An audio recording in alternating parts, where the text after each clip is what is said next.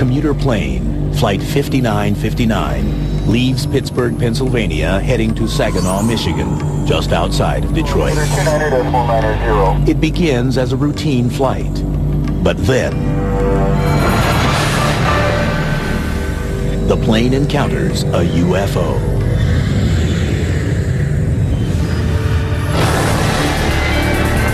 So 5959, that's affirmative. It's a light that it goes dim and it gets bright.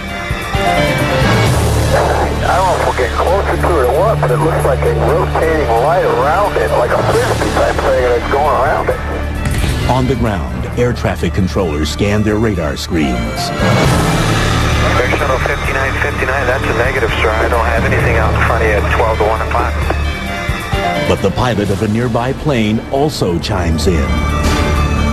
We can see a clear, relatively solid cloud deck below us. And this is definitely a distinct whitish, it's looking a little red and greenish light sort of pulsating, and it is constant.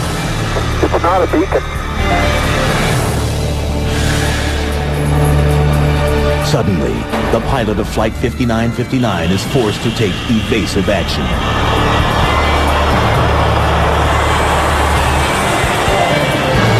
Keep advised, we're descending to 4,000 feet right now, and as we descended through 10,000 feet, that object is above us right now. It is not on the ground. It's about 10,000 feet. Okay, sir, we're checking on it right now. I still don't have anything out in front of you at all. I'll tell you what, that is weird if you're sitting there pulsating. This ordeal lasts nearly 20 minutes. Then, the strange object simply disappears. No passengers or crew are injured in this encounter. And the airlines involved, following industry practice, will offer no comment on the incident. According to the National Aviation Reporting Center on Anomalous Phenomena, Flight 5959's encounter was just one of over 100 such incidents involving American aircraft in 1996. What should the pilot do in such a situation? Does the U.S. government have an official protocol to deal with UFOs and extraterrestrials? Yes, it does. And it's outlined in the Joint Army-Navy-Air Force publication number 146. Also known as JANAPS, this 32-page document was written in 1950 during the Cold War and outlines detailed protocol for encounters with unidentified flying objects. Joint Army-Navy Committee realized that America was vulnerable to enemy attack from the air and from space. And so the Joint Chiefs decided to institute an observer corps that was made up not only of military observers but civilian observers in the cockpits of civilian aircraft. So they required, with this official regulation, that commercial crews should report instantly, using radio means, anything that they couldn't identify. And it was defined very broadly, but one of the categories was UFO, unidentified flying objects. While commercial pilots are not required to read JANAP 146, FAA regulations do mandate that the document be kept at all air traffic control facilities. Reports filed under the JANAP 146 rules are called SIRVIs, or Communications Instruction for Reporting Vital Intelligence Sightings. The regulations cover both instantaneous radio communications and after-incident reports. They say what to report, which includes UFOs. They say how to report them, and they say what to include in your report, including size, shape, speed, and so on. JANAP 146, Subpart 3B, defines how to render size comparisons and provides lists of adjectives to be used. Head of a pin, a pea, a dime, up to baseball, grapefruit, and basketball. Part 104 reads, every effort should be made to substantiate sightings by taking as many pictures as possible. They're clear, concise, to the point, and still current. When it was revised in 1977, UFOs was still in there, still to be reported, and still to this day. And as publicly available FAA recordings show, these encounters do still continue. Visibility 25 miles. According to the regulations, pilots must explain exactly what they see, even when what they see defies explanation. My view of pilots is that they're very high credibility witnesses. They're calm, cool, and collected. They know what they're doing. They're not given to foolishness and hysteria. And that I would listen very carefully to something that a pilot told me. Not subject to the Freedom of Information Act, and they completely 100% deny any existence of UFO records. In fact, in one letter, NORAD tried to tell me they didn't even know what JANAP 146 was. And in JANAP 146, in black and white, says NORAD as the retrieval agency for these UFO reports. The other thing about JANAP 146 has to do with penalties that you would incur if you were to report this through non-official channels. These penalties were severe. They included imprisonment and I think a $10,000 fine. Mighty big incentive to keep your mouth shut. And many believe there are also other forces that limit pilots from making any reports of UFOs. I think there's tremendous pressure just in society in general that discourages people from bringing up things that are considered paranormal, UFOs, flying saucers being one of them. This breeds secrecy. Secrecy breeds distrust. That generates more pressure in this terrible, kind of cycle. To many researchers in the field, this silence is likely a result of what seems to be the primary goal of U.S. government policy on UFOs: secrecy. It seems clear from a lot of the government discussions of the problem of contact that they wouldn't make this known to the public if it happened. The general attitude of the government about not only about UFOs but many other things is just to play it safe and not tell the public what's going on. But many outside the government are increasingly certain that to play it safe, we need a detailed plan to deal with the UFO potential. When we return, if a fake radio broadcast can set off a panic, just imagine what a real alien invasion would do. May 30th, 1995, Nellis Air Force Base, Nevada.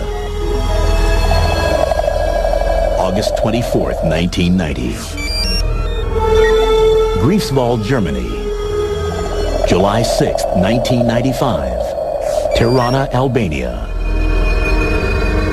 Many researchers believe that with the increasing number of UFO sightings, it is just a matter of time before an irrefutable alien encounter happens. In that case, what plans do we have for dealing with them? What if the aliens are hostile, intent on conquering us? How will people react? A dress rehearsal for just such a scenario took place in 1938 during a radio broadcast to the eastern United States.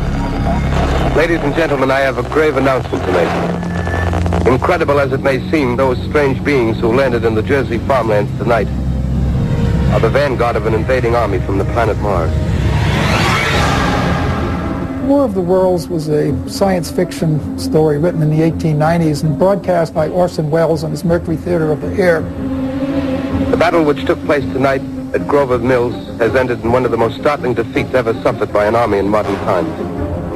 It was a very powerful broadcast, and it led to attacks on the radio station and things like that.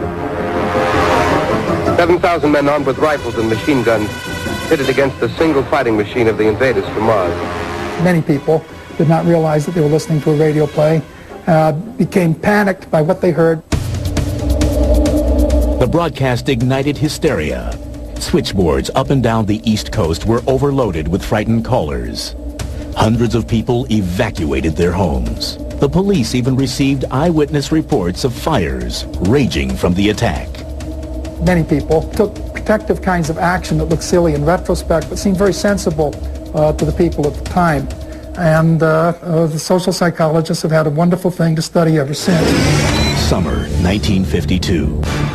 Washington, D.C. With widespread reports of UFO sightings over the nation's capital, the alien invasion scenario became all too real to the U.S. government. What happened next would impact UFO policy for decades. This included radar observations. This included incursions by multiple phenomenon over the Capitol building, and it definitely raised the concern of the United States Air Force. It was bedlam for a while there. It was 2 weekends in a row where UFOs were seen over the White House. We know that President Truman was very concerned about this. The CIA was absolutely intent on doing something about this problem. In January 1953, the CIA convened a panel of scientists and military advisors to study the UFO issue, headed by H.P. Robertson of the California Institute of Technology. While the Robertson panel unanimously concluded that UFOs posed no direct threat to national security, the panel did suggest a plan for dealing with them. The Robertson panel concluded that it was in the best interest of the United States government to suppress media coverage of UFO sightings. And to do that, they recommended a number of standard propaganda methods. They wanted, first of all, to use ridicule to cast the subject into disrepute. And this was in the context of a training program that they wanted to put out, an educational campaign which would involve two components, training and debunking. They use the word debunking, and they actually say that the mass media should be employed by the national security apparatus of the United States to control the way the UFO subject was presented. United States UFO policy would continue to evolve. Evidence of this would be found in a report hidden in top-secret files of the Federal Archives for more than 30 years. Known in the UFO community as the Brookings Report, it was prepared for both NASA and the United States Congress. The Brookings Institute report dates from the very end of 1960. And this was something that was conducted on behalf of NASA at the very beginning of the space program to discuss the implications of space travel. It was led by a psychologist, Donald Michael, team of 6 writers and maybe 60 consultants, including people with good name recognition like Margaret Mead. As we get to the end of the report, there's a page and a half, 2 pages that deal with the possibility of encountering extraterrestrial intelligence. And it addresses many of the issues that concern us today. How will people react? What will it do to the international political system? How will it affect government leadership? Again, very brief, very concise, but very important. It stated very explicitly that if, for instance, we find evidence of alien artifacts or technology, that this would be a tremendously difficult, traumatic experience for not only global religion, but also the world of science. And indeed, I believe the phrase was, it could result in social disintegration. Anthropological files contained many examples of societies sure of their place in the universe, which have disintegrated when they had to associate with previously unfamiliar societies, espousing different ideas and different life ways. The suggestion that was made in this report, incidentally, was that if our space program came up with evidence of alien intelligence or technology, that it might be a good idea not to mention this fact to the public. It might be a very good idea to keep that fact secret. When War of the Worlds and this panic came about, that was the only thing that the Brookings Report could reference, saying, look, NASA, you have to prepare for this. You have to have some kind of procedure or protocol for if the public does get into sheer panic. You have to be prepared. But what is the current policy? Does the U.S. government have a plan? In terms of preparedness, there are not many documents out there to prepare officials for the possibility of a UFO event taking place. But amazingly, there is one such document in the United States. It's called A Firefighter's Guide to Disaster Control, and this is a book that's used in the Federal Emergency Management Agency's National Academy to train firefighters. The second edition of this book came out in 1993, and that book had a chapter on UFOs. Explicitly, what would an emergency specialist do in the event of a UFO-related crisis or disaster? It's really pretty amazing stuff to go into a book that was written under the FEMA umbrella. It would not be remiss to give some thought to the part that fire departments might play in the event of the unexpected arrival of UFOs in their communities. If there is an event like this, the firefighters and the police officers will be the first people on the scene. And they are instructed in this book to get in touch with the military. I don't think they'll be handling it by themselves for too long, but since they are the first ones on the scene, it gives some general guidelines. Among the dangers they listed, I believe, were to aircraft. So the knocking out electrical or navigational equipment was one such danger they indicated. Knocking out communications equipment. You may have engine trouble upon approaching the scene, and radio contact could be lost with your dispatcher. Well, there is definitely a concern about a physical object crashing or somehow impacting populations. Giving specific instructions like do not get too close to the UFO, do not touch the UFO, be prepared for radiation, be prepared for possible psychic effects. You know, it might affect your mind in certain ways. You might feel sick. Some combination of air and ground units should be available to treat potential victims of unexplained aerial phenomena. And then it ends the chapter by outlining a scenario of a UFO crashing in a school.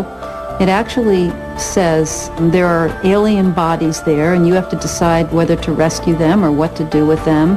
You know, what would you do as a firefighter in such a situation dealing with such an unknown phenomenon?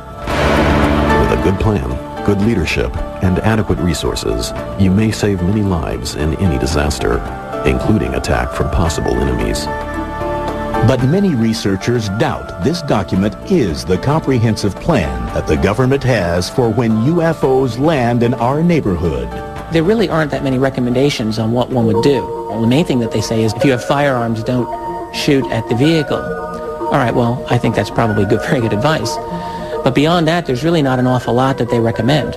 It is the one document, I think, in the United States that we know about that indicates a concern that our officials be prepared for such an event taking place.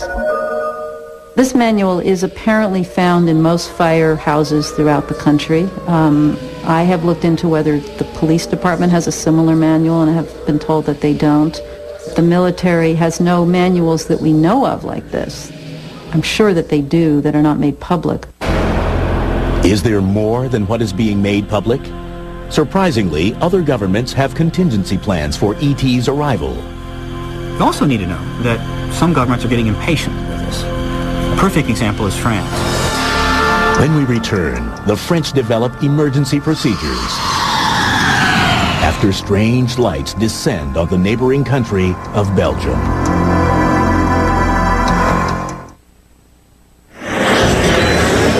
Belgium, November 29th, 1989.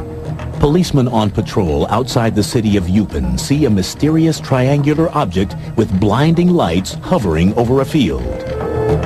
For the police officers, it is the beginning of a 3-hour journey tracking the UFO across the countryside.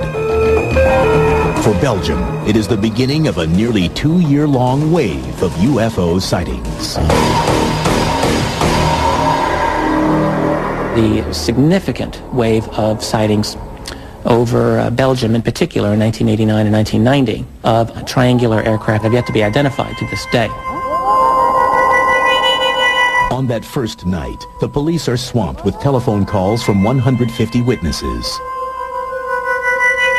Soon, sightings of the Eupen Triangle, as it comes to be called, are reported throughout the country. The UFO phenomena there results in an unprecedented level of cooperation between various government agencies and private UFO investigators. Some consider the actions taken in Belgium a model for developing a plan to deal with other UFO incidents. The Belgium Air Force quickly takes the lead in setting up a procedure for tracking this unidentified flying object. Colonel Wilfred de Browner, the Air Force's Chief of Operations, coordinates a special task force to work with local and national police agencies, as well as civilian UFO investigators. On the night of March 30th, 1990, the triangle is sighted again. Two Belgian F-16 fighters are scrambled from Beauvechene Air Base. Despite flying for over an hour, the pilots are unable to make visual contact with the UFO, but do manage to record radar images of it. The encounter leads some to speculate that the Yupin Triangle is actually an American craft. If so, the most likely culprit would be the F-117A stealth fighter. This secret, triangular-shaped aircraft is designed to have a minimal radar signature, but sophisticated analysis conducted on both ground-based and on-board radar images of the Yupin Triangle calls this theory into doubt.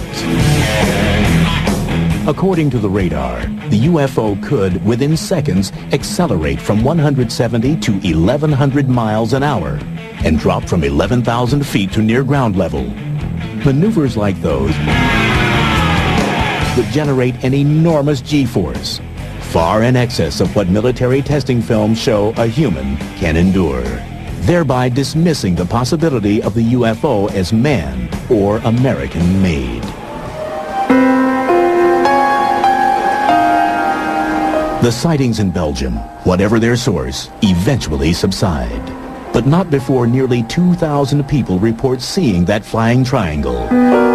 After that wave had passed, some members of the European Parliament wanted to organize a UFO investigative body, or actually they wanted to contract a French UFO organization to work with them to check into UFO reports that were on a European-wide basis.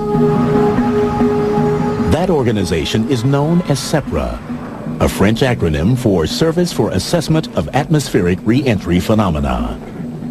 Housed in France's National Center for Space Research, it is a cooperative European effort for collecting and analyzing UFO information from around the world. In 1999, SEPRA's extensive data provides the basis for a report issued by a French group called COMETA, which translated is the Committee for In-Depth Studies. There have been various studies over the years, but this is really an historic study because of the caliber of the people that wrote it and because of the conclusion that they drew. And this study said a number of interesting things, not the least of which was that the most likely explanation for the phenomena studied is extraterrestrial. In light of this conclusion, COMETA laid the groundwork for determining a contact protocol in their official report titled UFOs and Defense, What Should We Prepare For? There's a lot of concern in the report that a lack of preparedness could lead to problems. It's because if an event happens, people are not informed as to what the phenomena is and how they should respond. The report clearly states, for the moment, they do not appear to be meddling in our affairs, but it is advisable to ask ourselves what they are actually seeking. What should we prepare for? How should we prepare for it? And that's what, in fact, these military officials and government officials were trying to come across with, is that there had to be a preparation for this. If we do nothing, the very principle of defense and air intelligence would be called into question. They recommend that a widespread training campaign be undertaken to educate people in official positions how to respond, what the phenomena is, what the evidence is, what they should do if they encounter something. According to the report, those who must be utilized in this regard include meteorologists, space and aeronautical engineers, and air traffic controllers. Only the military controller has adequate equipment to detect a flying object that does not follow general air traffic rules, moving at the supposed speeds of UFOs. The report makes special mention of military pilots as our first means of intervention if, by chance, this were to prove necessary. But it goes on to express concern for the pilot of a commercial aircraft. Although he remains a primary partner in the quest for information, he would be totally powerless in the face of an aggressive stance by a UFO. One must be on guard against any instinctive self-defense reaction that could be easily interpreted as a provocation. Part of the concern is not to initiate any actions that could be dangerous. For instance, at a military base, if staff witnessed an object and didn't know anything about what it might be, that there could be a reaction of hostility. For instance, they wouldn't know, are they supposed to be defensive towards this object? The Cometa report, although that was sent to the President of France, Jacques Chirac, and sent to a number of other high-ranking individuals, it's unclear what kind of impact the Cometa report has had on policy. The problem is that when you're dealing with figuring out UFO policy, you're trying to put together a big puzzle with half of the pieces taken out. And often they weren't taken out accidentally, they were taken out intentionally. So we don't have all of the information we would like. It's unfortunate, but that's the fact. Coming up, as Cold War tensions rise, the UFO problem threatens to trigger Armageddon.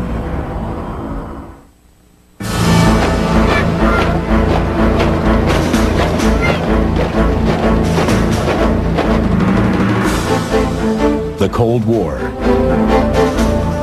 Across the U.S. and the Soviet Union, missile detection systems stand vigilant, tracking all incoming objects, ready to unleash an awesome counterstrike should the unthinkable ever happen.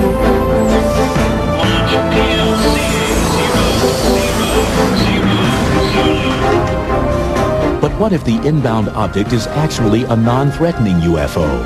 Might fear of the unknown inadvertently trigger Armageddon? In 1971, just such a scenario was envisioned and planned for. In September of 1971, there was a nuclear agreement between the United States and the Soviet Union.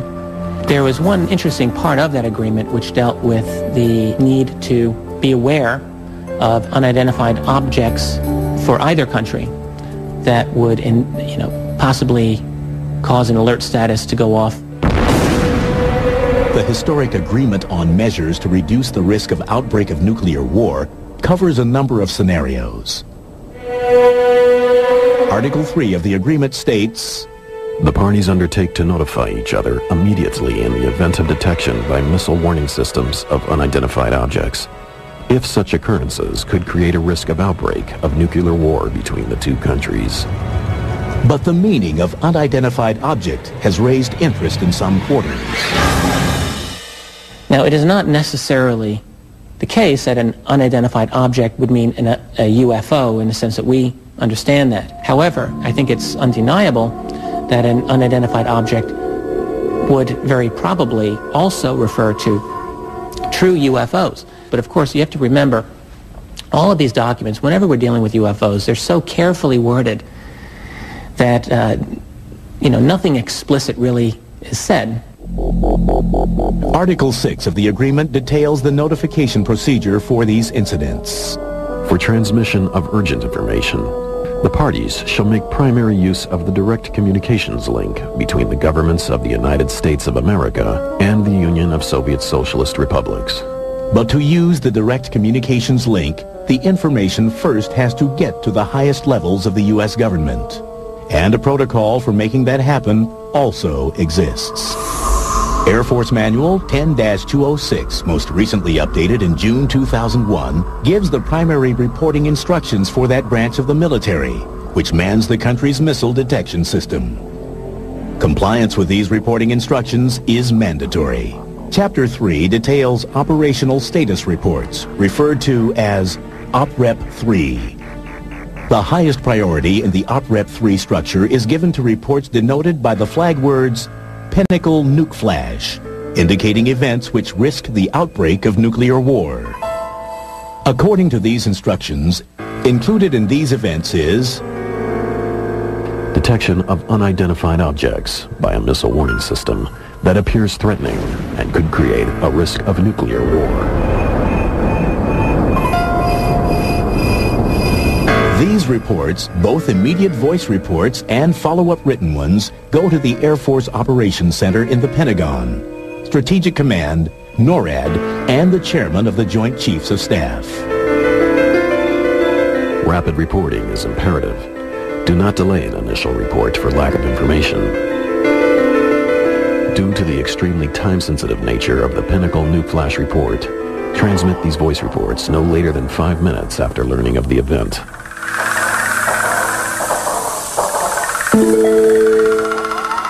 Though this Air Force protocol uses the term unidentified object, as did the U.S.-USSR agreement, many researchers have little doubt of its true intent.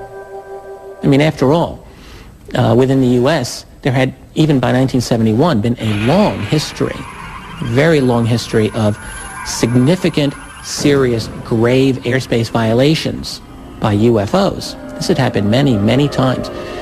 We presume that the Soviets did too. They had a lot of UFO sightings of their own. Though what ultimately happens to Pinnacle Nuke Flash reports is cloaked under layers of secrecy,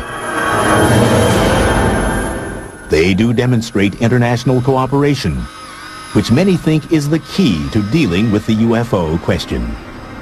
In 1977, an effort is made to put the United Nations in the center of implementing the UFO protocol. Grenada. Following a spate of UFO sightings over the tiny island nation, its Prime Minister, Eric Gary, proposes an initiative to incorporate the UFO problem into the UN's official agenda, and even calls for 1978 to be the United Nations International Year of Unidentified Flying Objects. But the Grenada initiative fails, garnering no preparation plans and no discussion of UFO contacts whatsoever.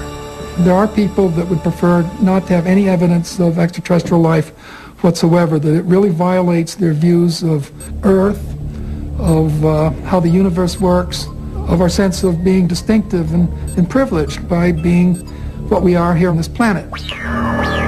Still, the United Nations does figure into some protocol regarding alien intelligence, those dealing with an organization of astronomers called SETI, the Search for Extraterrestrial Intelligence. What the rules call for is, first of all, verification by different observatories, then reporting to various scientific agencies in the UN. Because the idea is that this discovery will be made, for all humankind. Coming up, a law authorizing the government to lock up people who have been extraterrestrially exposed. The search for extraterrestrial intelligence, or SETI, began in 1971 as a NASA program. It primarily uses radio telescopes located around the globe, pointed towards small sections of space to listen for anomalous signals sent by natural or extraterrestrial sources. SETI's kind of a fun program. Astronomers have told me that the odds aren't real high that we'll find anything out there, but I think it's a good idea. If we listen, we might hear something. If we don't listen, we definitely won't hear anything. Though the government stopped funding SETI in 1993, it continues as a private program. And should the search for extraterrestrial intelligence be successful and contact made, there is a plan for what to do. Called the Declarations of Principles Concerning Activities Following the Detection of Extraterrestrial Intelligence, the procedure calls for verifying plausible explanations, not making any public statement until evidence is credible, contacting the United Nations, and not sending any response to an extraterrestrial signal until appropriate international consultations have taken place. So even if it's a small possibility, I think it's worth it, just in case we hear something unusual. That would be an exciting day. Many researchers continue to believe the government has more extensive plans for when UFOs land here on our planet. But time and time again, official government secrecy surrounding the issue has stymied their efforts at discovering what these plans may be. The researchers in the field can only go so far because the government doesn't want it to go any further. And in the absence of honest, straightforward, and open engagement. You grab anything you can and try to find a connection. Some researchers believed that a now repealed federal law called extraterrestrial exposure was that elusive connection. The law was passed by the U.S. Congress in July 1969, just days before the Apollo 11 astronauts landed on the moon. Tranquility Base here. The Eagle has landed. It authorized NASA to quarantine under armed guard any object, person, or other form of life which has been extraterrestrially exposed.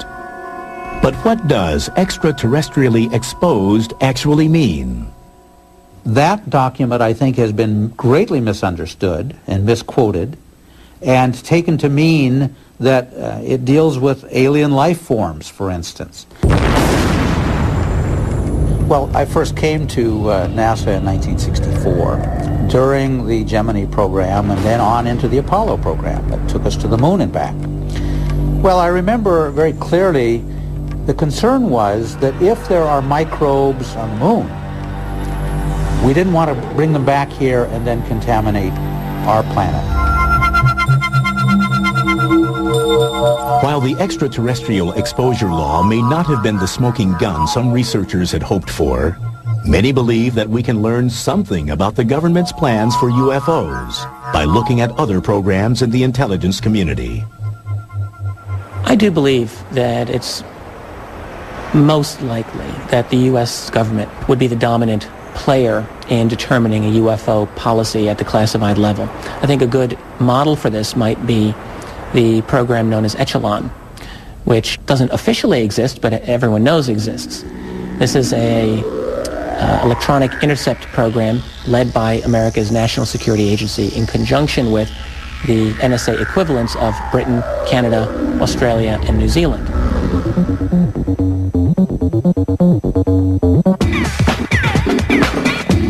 Echelon has been called the most powerful intelligence-gathering organization in the world.